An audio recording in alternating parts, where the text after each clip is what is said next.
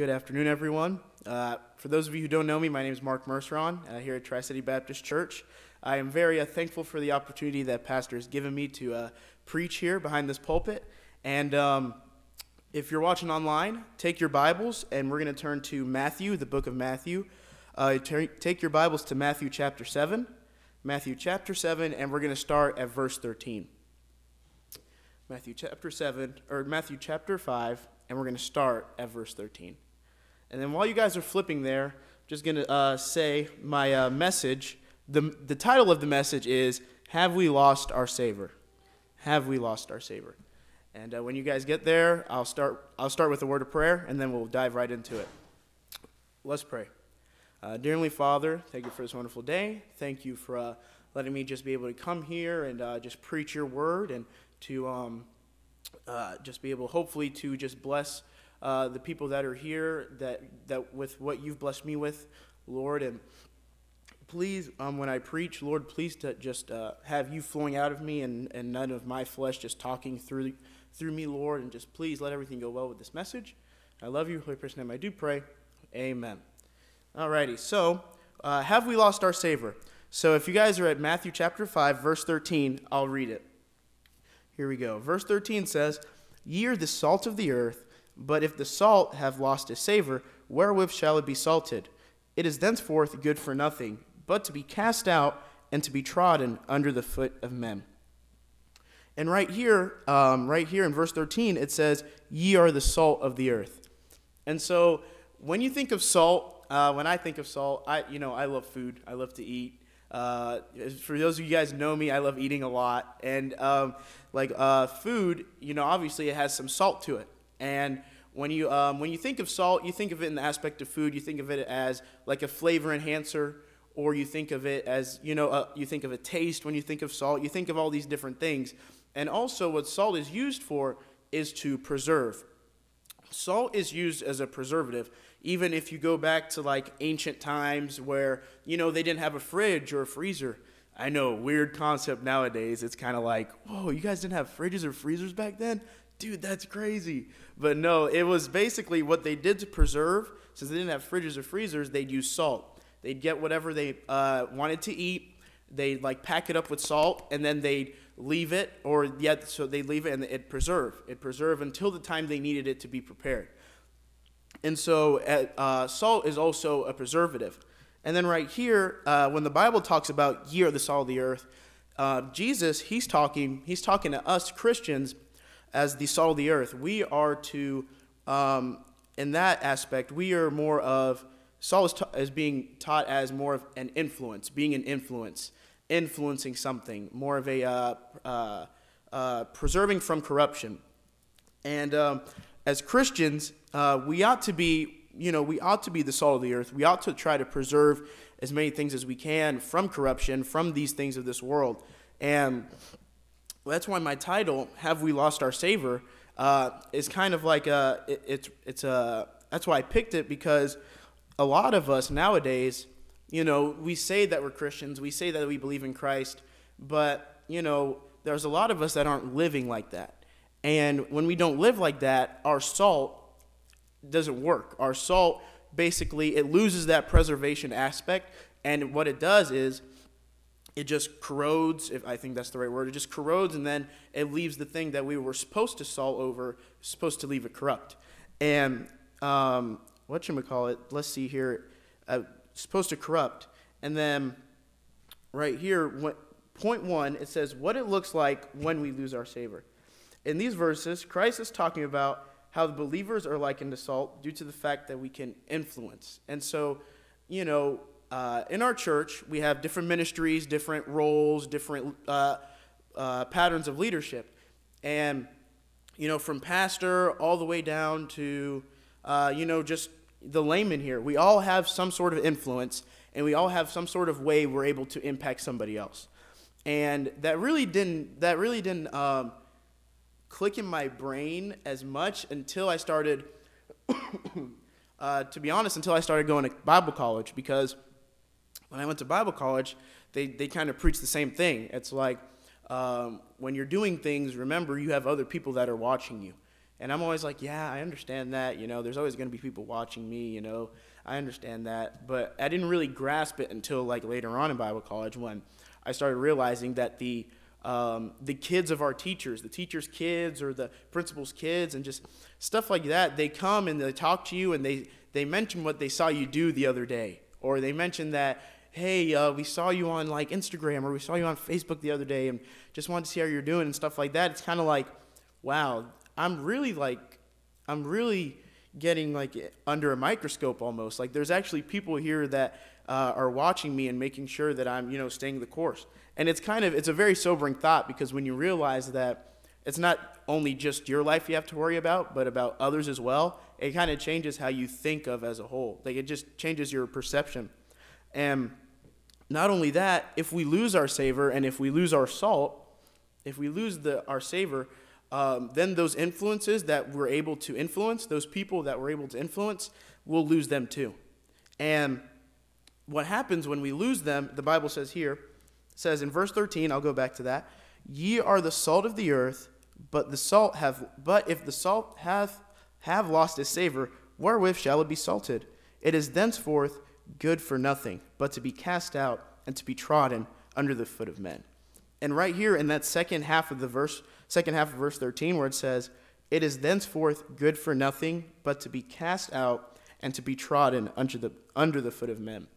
So basically right there, it's pretty strong language when you really think about it, because Christ is saying if you have no more influence to bear, if you have no more influence to share, or your influence is dying, or you're just losing your influence, he's saying you're the equivalent of just like there's no reason, like you're good for nothing basically, and there's no reason that you should still be here. You should just be cast out. Like you're just as good as nothing if you have no influence, if you don't have an influence among the people that look up to you.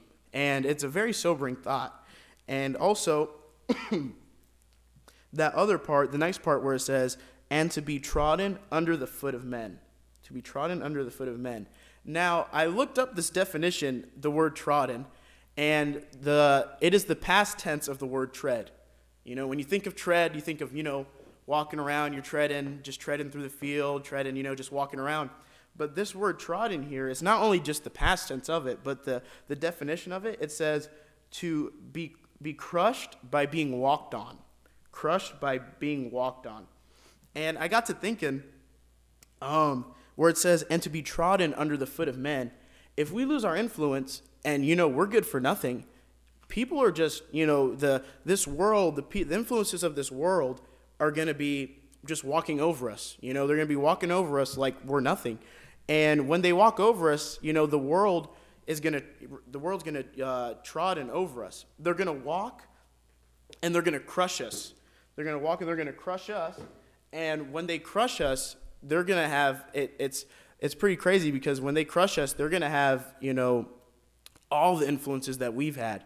And when they crush us by walking over us and they're crushing us, it just shows that the world has, won, and the world has now that influence that you once had. And it's a very sobering thought, because it's like it shows how fast the world can seep through and just seep in through our ideologies, or our church in general, And there's so many people that that aren't in these pews anymore, because they've lost their salt, they've lost their savor, and they've been trodden under the foot of men. And a good story, or a good verse, or a good chapter rather, if you guys turn to Genesis 19, this is a very powerful story with this verse right here, and the meaning behind this verse.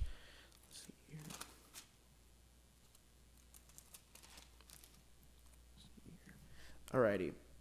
So if we go to verse 19, and we're going to start verse 19, verses 1, and we're going to read all to verse 14. So let's read.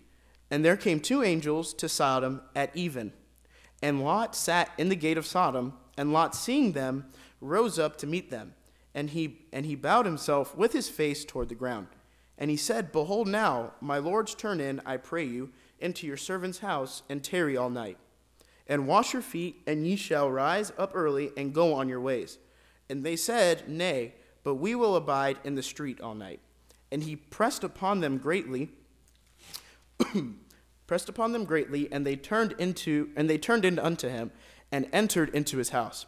And he had made them a feast, and he did bake unleavened bread, and they did eat. But before they lay down, the men of the city, even the men of Sodom, compassed the house around, both old and young, all the people from every quarter. And they called unto Lot, and said unto him, Where are the men which came into thee this night? Bring them out unto us, that we may know them. And Lot went out at the door unto them, and shut the door after him, and said, I pray you, brethren, do not so wickedly. Behold, now I have 2 daughters, which have not known man. Let me, I pray you, bring them out unto you, and do ye to them as is good in your eyes. Only unto these men do nothing, for therefore came there under the shadow of my roof. And they said, Stand back. And they said, Stand back. And they said again, This one fellow came into sojourn, and he will needs be a judge. Now will we deal worse with thee than with them. And they pressed sore upon the man, even Lot, and came near to break the door. But the men put forth their hand and pulled Lot into the house to them, and shut to the door. And they smote the men that were at the door of the house with blindness, both small and great, so that they wearied themselves to find the door. And the men said unto Lot, Hast thou here any besides? Son-in-law, and thy sons, and thy daughters, and whatsoever thou hast in the city, bring them out of this place. For we will destroy this place, because the cry of them is waxing great before the face of the Lord. And the Lord hath sent us to destroy it. And Lot went out, and spake unto his sons-in-law, which married his daughters, and said, Up, get you out of this place, for the Lord will destroy this city. But he seemed as one that mocked unto his sons-in-law. And right there, especially verse 14, that's really like the kicker, because Lot, as you can see, Lot was a Christian, but he wasn't sharing his influences with his sons-in-law. He wasn't sharing his influences with the people that he knew or the people who he was close with. Rather, he was conforming to the world. And you can tell, because in verse 14 where he's like, it's urgent, like it's a warning, like he's telling his family, he's literally telling his sons-in-law, hey guys, look, they're going to destroy this place. We got to go and get out of here. And the Lord, it says the Lord will destroy the city, but he seemed as one that mocked unto his sons-in-law. So picture this, okay? You just get a message that the place that you're staying at is going to be destroyed. And so you go and warn your family, your friends and your family about this, and saying that God told me this, and that this place is going to be destroyed. We have to go. And you're very compassionate. It's an urgent warning that you're wanting them to understand. But when they look at you, all they say is, or they look at you as one that mocked what God said. And it's sad, because his sons-in-law looked at him and they were like, I'm not going to add words here, but I'm thinking in my mind's eye, they were probably like, why are you saying this? We don't believe you. You say one thing and your actions portray another thing. And they're probably thinking that in their mind, like, wow, what a hypocrite, why should I listen to him? He lives just as bad as me, if not worse. So why should I take advice from somebody who I might be even better than? And it's sad, because that's how a lot of Christians are nowadays. That we're not afraid to share the gospel, but is our lives lining up to what we're sharing? And that's, and when you start to realize that, it's pretty convicting. And it's crazy, because it's a lot of Christians out there. And I saw this quote. From Gandhi, and it was he literally says, I like your Christ, I do not like your Christians, because your Christians are so unlike your Christ. And when he said that, and this was, back then when, Gandhi was, in India, and he was, he was doing all these things. He was trying to, liberate and all these things, and just, and I believe he was Hindu. I believe he was Hindu. And they were asking him questions like, why aren't you with the Christian faith? Why did you decide to go with this religion? Why aren't you, in the Christian faith? So on and so forth. And that was his rebuttal. That was his answer. And he literally said was because the people that say that they love that Christ truly don't love that Christ.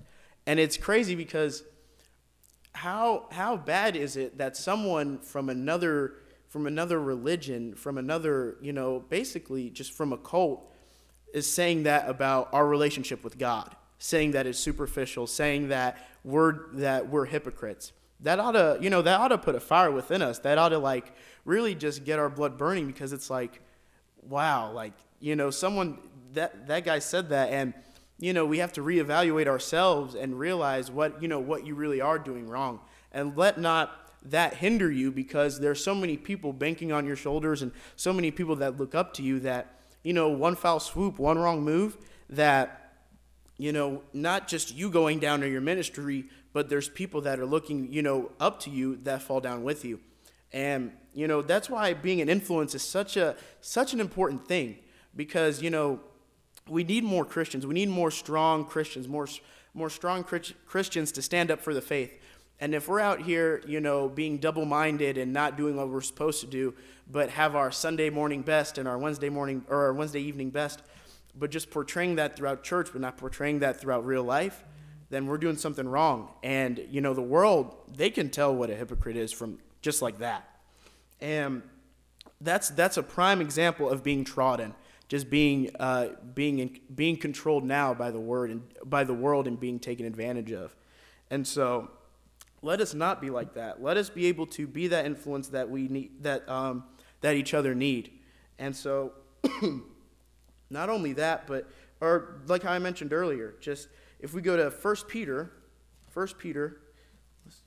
chapter 1, verse 13.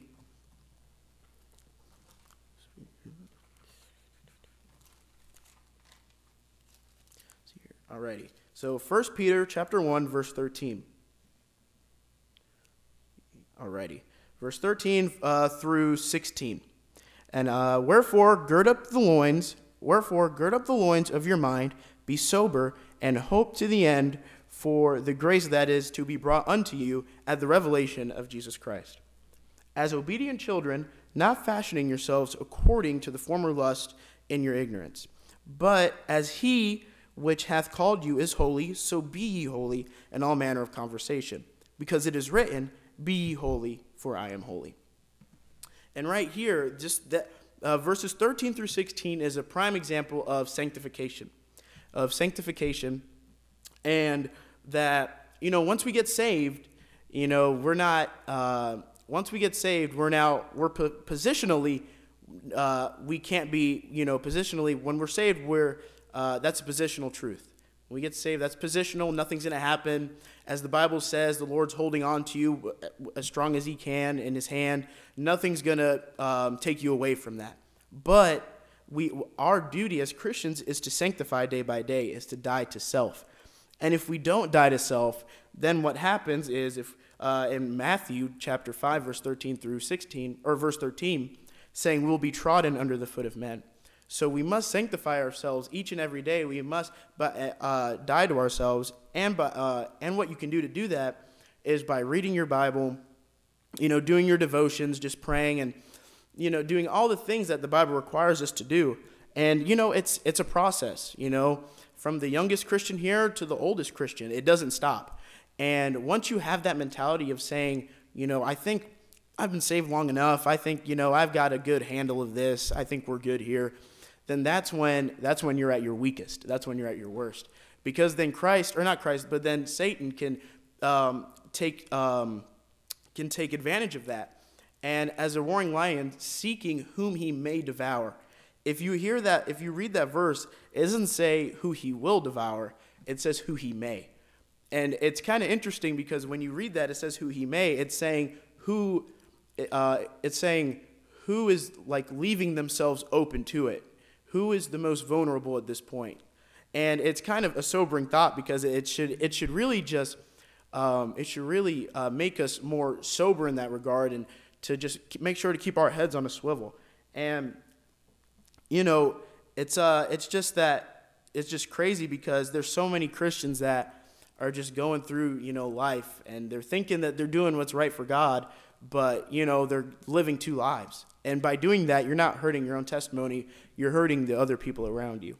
And as Christians this afternoon, I'd like for us to, take a challenge and just evaluate ourselves, and to not only that, but just to realize that there are other people watching, and we must do our best through Christ to not only be that good influence, but just to have that right testimony, so that we won't be sending people straight to hell because of our hypocrisy. And let's end in a word of prayer, and thank you. Dear Heavenly Father, just thank you for this wonderful day, Lord. I thank you for the message you've given me. I thank you for just the opportunity I've had, Lord, and just I hope this message has worked with how you see fit, Lord. And just please bless today. And we love you. In your holy precious name I do pray. Amen.